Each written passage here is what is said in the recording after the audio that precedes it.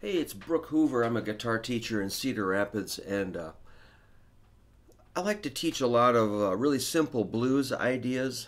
And I've got a new thing I made up this morning that I think is pretty cool. It just sort of popped in my head.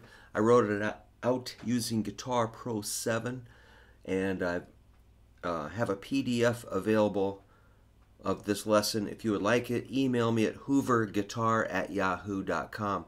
hooverguitar@yahoo.com. This is what it sounds like. It's very repetitive. It's more of an exercise, but I think it sounds pretty fun.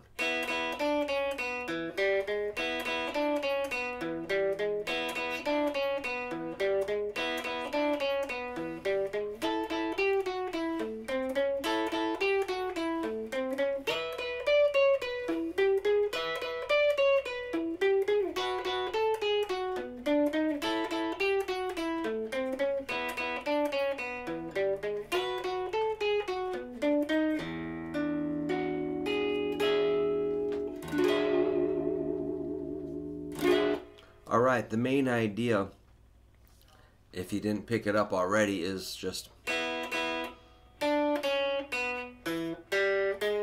So, that's based off of an E chord, like an E7, because you got your... That's part of an E chord, and then the 7, that's a 6th. That'd be like a 5. So it's... the root, minor third, to a major third. So it's 0, 0, 2 times, the B and the E. Then it's D, C sharp, B, the middle E, G, G sharp. So that's really easy because you've got open strings.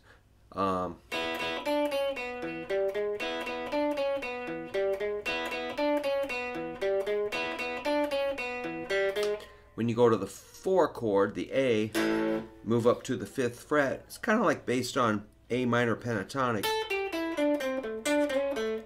similar to that position.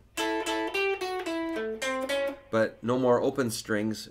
Instead of open, you have to cover them with your index finger at the 5th fret. Then you do the same kind of geometry.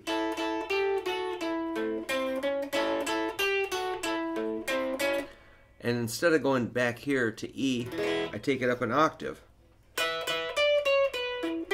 That's based at the 12th fret, the exact same fingering and notes and phrasing and everything else.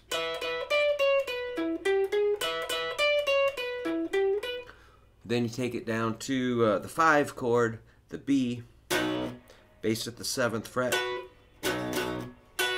and go to town on the same exact deal. And we move down to the A. So that's a B, A, then to E.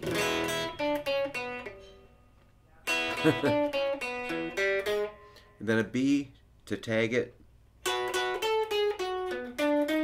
And then you want to repeat, but when you're ready to end, you can do an E9. That's a pretty cool chord. Like the low E is the root. This is the flatted 7, 12th fret, 4th string D. Then you got your F sharp, which is your 9th interval. This is a 3rd interval, the G sharp on the 2nd string, 9th fret. Finally, another root on top with your pinky. E. So that's D, F sharp, G sharp, E. Super cool chord. Alright. That's, again, please, if you would like the PDF, I think it's a kind of a cool exercise. And, you know, again, I know it's kind of stiff. It's not really meant to be a super flowing, overly expressive idea. It's meant to be kind of a tight, orderly operation. So I'm kind of a stiff teacher, you know. I kind of push, I'm kind of strict and firm with what I practice myself. And this is something I think is helpful to my students. So if you like it, I hope you give it a try.